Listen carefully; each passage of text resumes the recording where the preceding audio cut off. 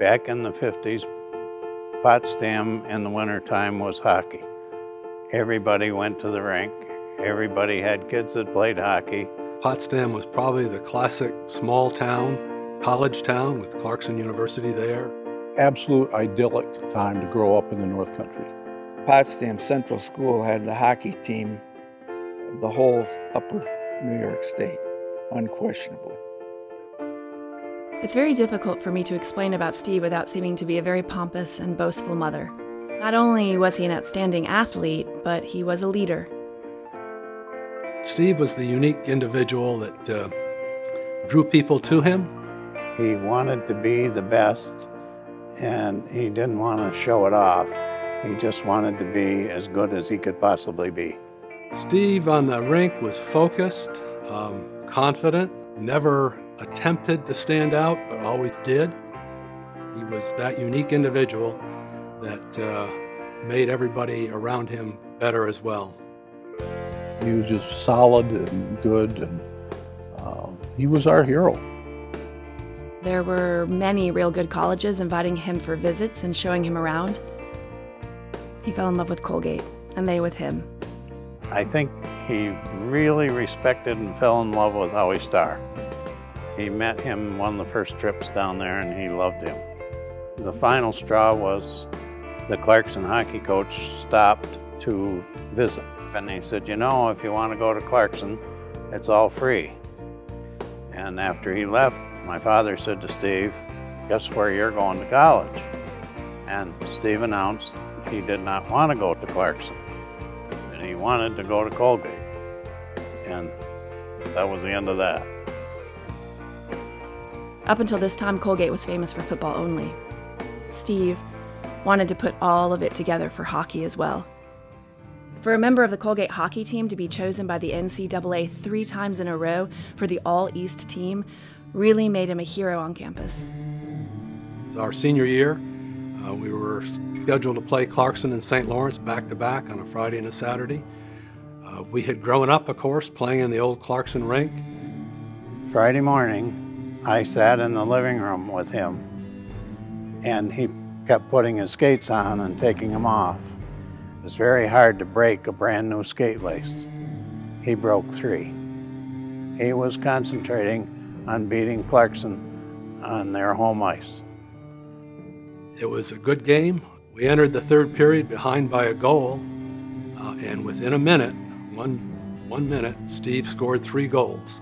And we took the lead, enabling us to beat Clarkson, which was quite a thrill. This building was full of people that knew him. And a roar went up that night when he scored the 3 goals that you couldn't believe. He went on then to graduate, get his master's degree, of course, at St. Lawrence, and was coaching high school hockey and was drafted.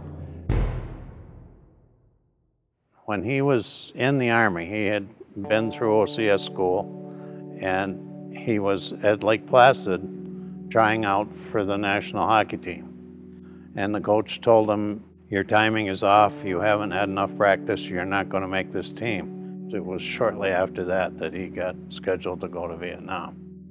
Defeat was a real ugly word to him. Yes, he was very disappointed when he didn't make the Olympic team.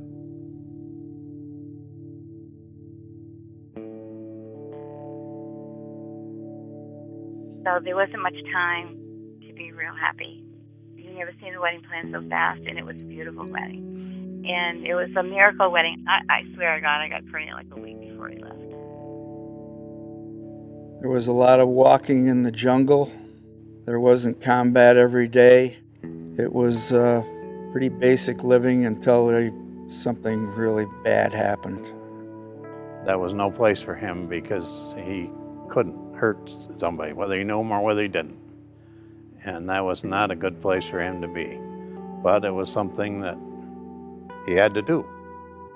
Lately, hon, we have been conducting night activities and resting during the day. We send out ambushes, and then in the morning, we come in and find some comfortable hooches to relax in during the day.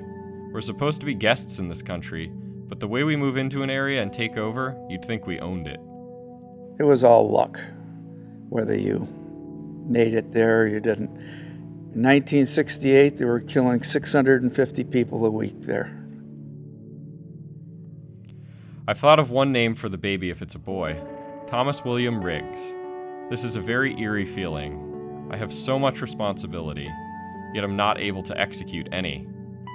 I'm sure everything will be great. I love you so much. And then he was gone. To many of us, I think that brought the war home to us. Up until that point, it was just that, you know, we would see it on TV a little bit, but absolute shock that it could happen to somebody that was so alive and had so much promise and was our hero. His funeral was one of the biggest things that ever happened to Potsdam. The church was full, people were standing outdoors.